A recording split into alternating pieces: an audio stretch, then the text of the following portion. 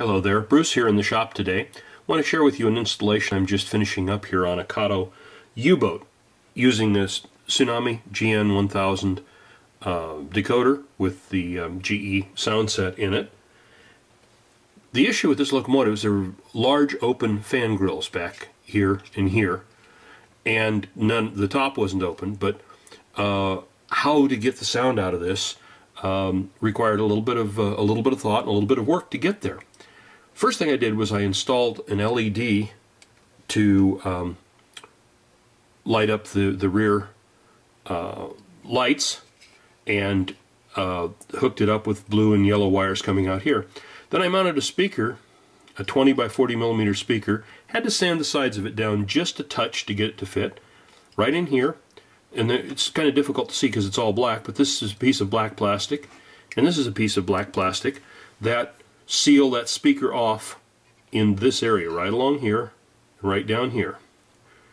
Okay, now what that does is it fixes it so that the negative pressure coming off the back side of the speaker has to come out through the grills on either side, and the positive pressure goes down through the truck and out through the truck over here. This distance is not, around here, is not the 4 inches that I discussed in my column in August.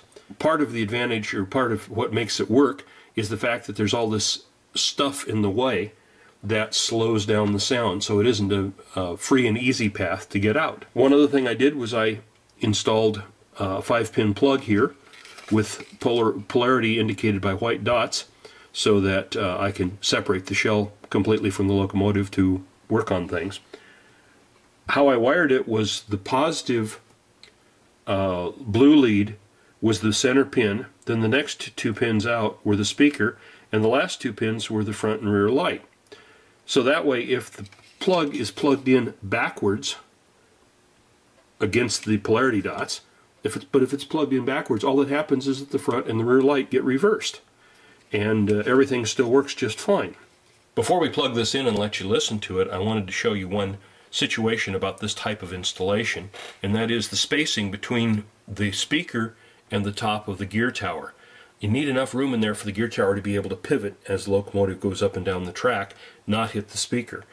I know before I started being wary of this, several times I assembled decoders and then I couldn't get the shell on, or the truck wouldn't pivot freely, and so it was a problem going down the track. How I do this, set this up, when I was in the process of designing this installation, I positioned the speaker roughly where I thought it would go. I took my calipers and brought them down until I had a dimension here that is equal to the depth of to the bottom of the speaker in the shell here. And then I take that dimension and I stand it up where the shell rests on the frame, and I can see that I have plenty of clearance between the speaker and the gear tower over here.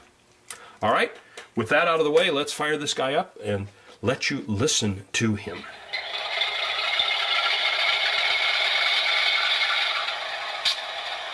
I love that startup. Wow.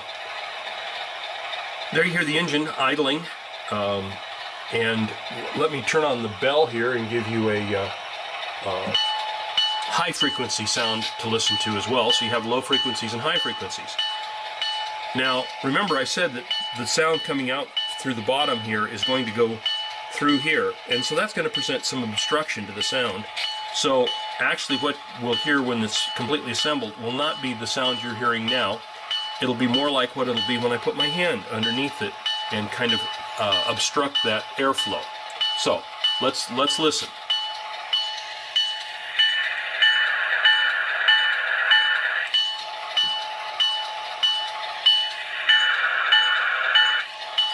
Notice the level of all of the sounds comes up, making the bell too loud actually. I'll have to adjust that later.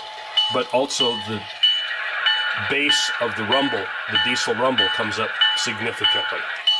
That's how you get the sound out of this model.